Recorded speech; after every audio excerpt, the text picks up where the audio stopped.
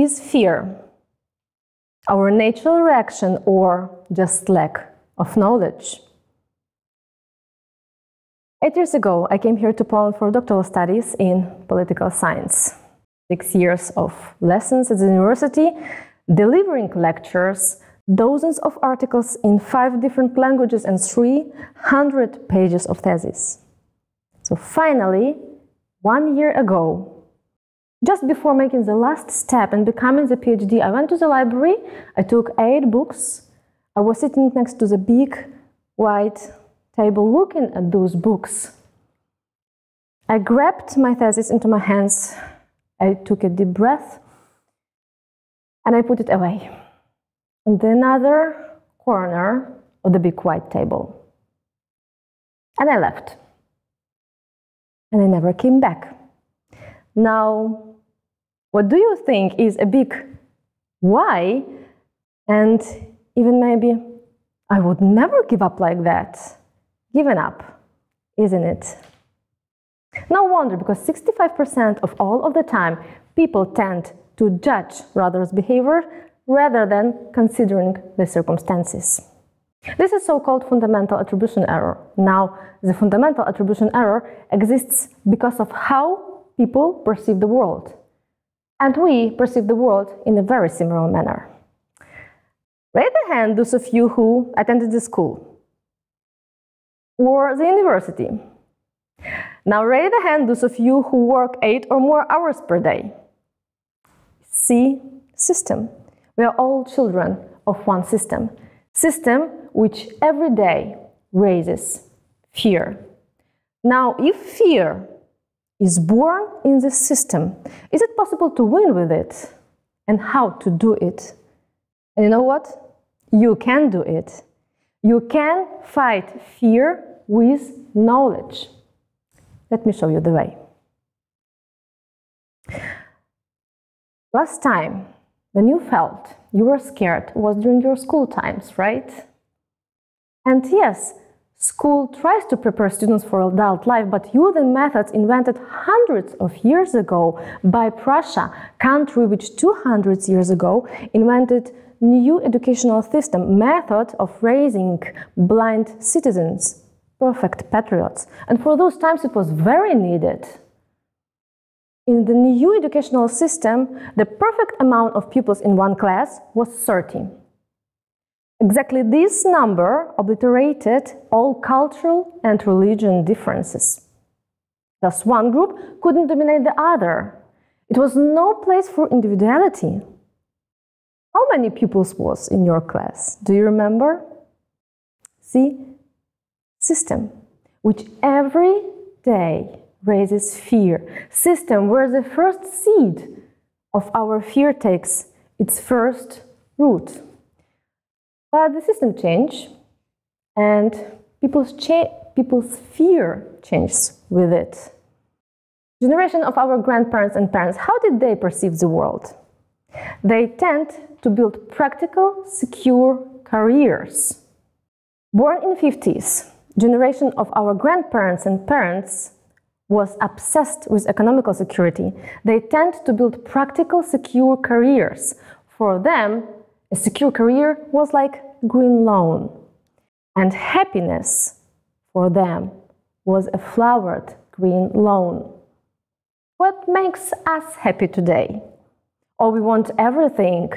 We want a great job with development, with money, which brings joy, which brings success.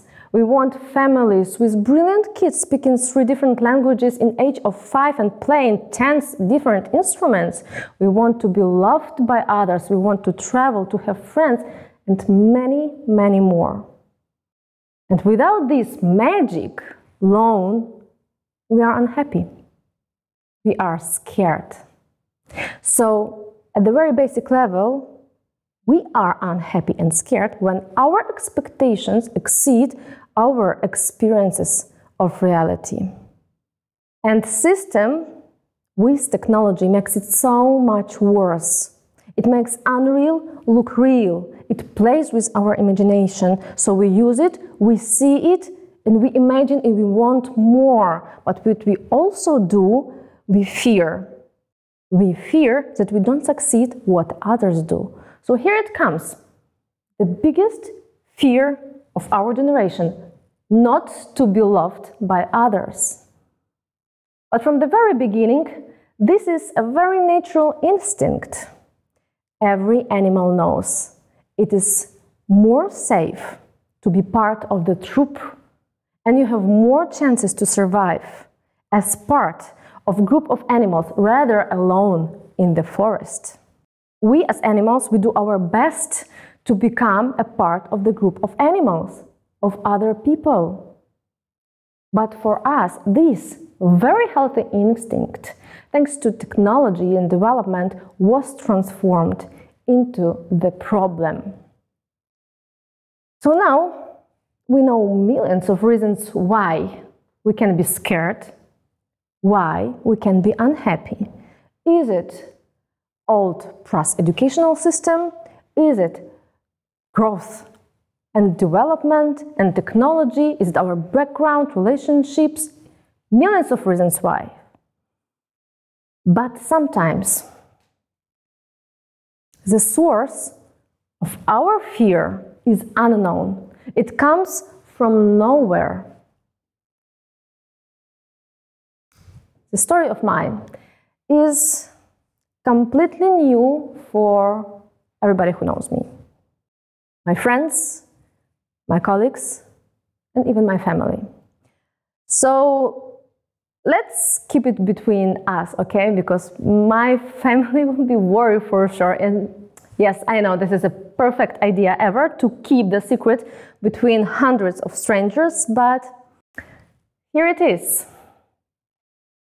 It was normal summer evening. I was on my way home after grocery shopping, and I was standing at the bus stop waiting for my bus, and suddenly my heart started to beat so fast. It seems to be it will just break my heart, break my chest, and will jump along the street, and I will never be able to catch it again. I was trembling and shaking, and everything I could see was darkness. I didn't know who I was anymore and where I was. And I had only one thought in my head. Am I going to die right now? You can never forget this feeling. This was panic attack. But those times I didn't know it was panic attack. For me, something like panic attack didn't exist. And no wonder 36% of people who are having attacks or anxiety disorder know what they have and are treated. 9 of 10 of my friends that I have been spoken to either don't know anything about panic attacks or never heard about it. And I was one of them. For me, for those times, combination of two words, panic and attacks, it meant only one funny thing. It's when you are going shopping and you buy brand new shoes, for example, in Zara, and next day you can see it 50% discount. It's, oh my God, panic, right? But as a rationally thinking person, I understood something was wrong. So I went to check everything. Blood pressure, heart rate, all possible checkups, and everything was fine. So I decided to make next step and to use very popular thing, mindfulness. So I tried different mindfulness techniques. I have learned breathing. I have been watching different yoga YouTube videos where the lady presenter was so much slow. I remember I couldn't handle till the end. I was like, come on lady, go straight to the point. You don't help me. It was just not my way. And I didn't understand why. So I started self-education, reading tons of books and articles, looking for the reason, what it could be. So this is what I have learned. People tend to think a lot about doing stuff consciously and non-consciously. They tend to think about their minds and clearing their minds. But in fact, our conscious me is not so much in control of us comparing to our brain. Consciousness is a very limited thing. It is able to do one task at the moment and to retain 3 to 4 objects at one particular task. For example, you are driving a car and you are consciously concentrated on the road, and here your phone is ringing and you are answering the phone. Here you are not concentrated on the road anymore, consciously. You are not multitasking. You are switching between these 2 tasks. And what is your brain doing at this moment? It is responsible for everything. What is your body doing at this moment? What you are doing right now? You are sitting, right? You hold your bag, you are hearing, you are breathing, and you are seeing me. And in fact, you don't see me, but only photons that are reflected in the light are moving in the particular order, so you think you can see my shape. Everything is work of your brain. It is brain that gives the signals to the central nervous system and controls us. Put a hand in front of you and flex your wrist. Now you presumably had a thought. I was thinking, okay, I'm flexing my wrist, and then you did it. This is how it seems. But it doesn't work like that. In the 17th, Benjamin Libet conducted a very famous experiment. The task of this experiment was very easy. The test subject had to decide when to press the button. And the scientist, with the help of the electroencephalogram, noticed when the brain was activated, when the person made the decision, and when the person pressed the button.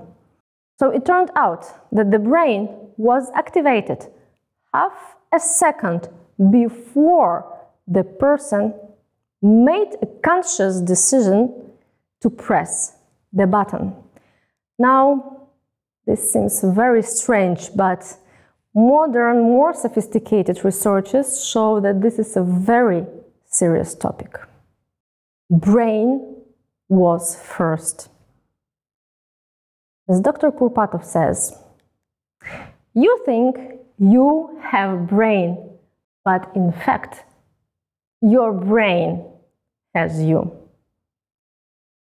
This gave me understandings that maybe I shouldn't be looking for the reason why I have panic attacks, because I can have millions of reasons why. Is it a fear caused by society or development or technology or old educational system?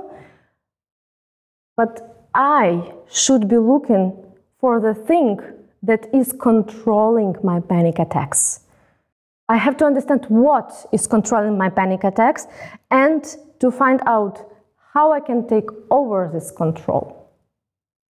So step by step, I started to learn about my brain and my body.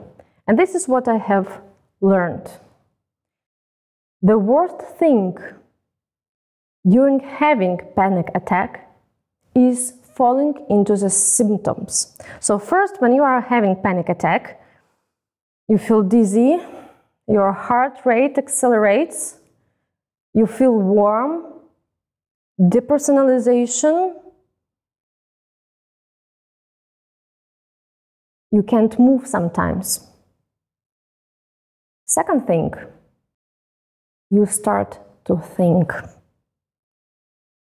And what you are thinking is, oh my God, I'm having heart attack.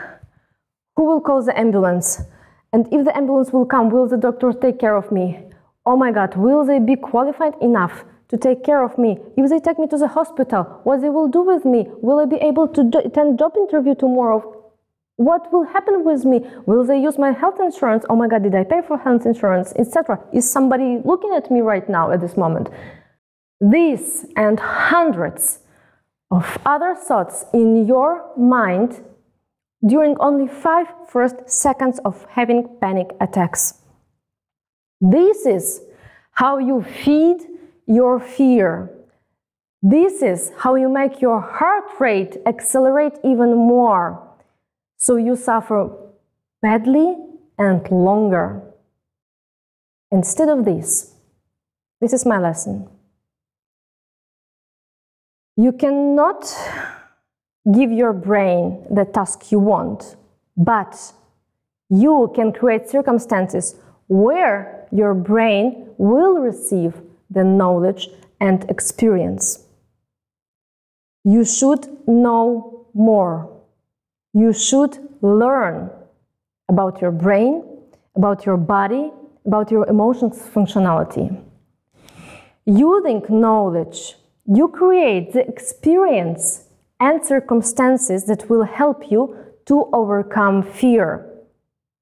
Your brain is creating thoughts using the information and intellectual objects you put in here. I cannot control my brain, but what I can do, I can understand it.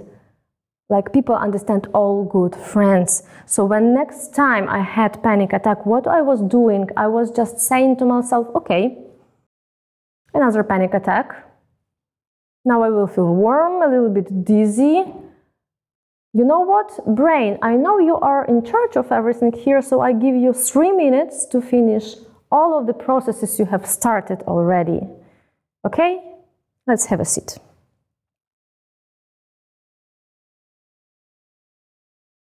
Fear causes that we don't make any decisions. We have fear because we have lack of knowledge.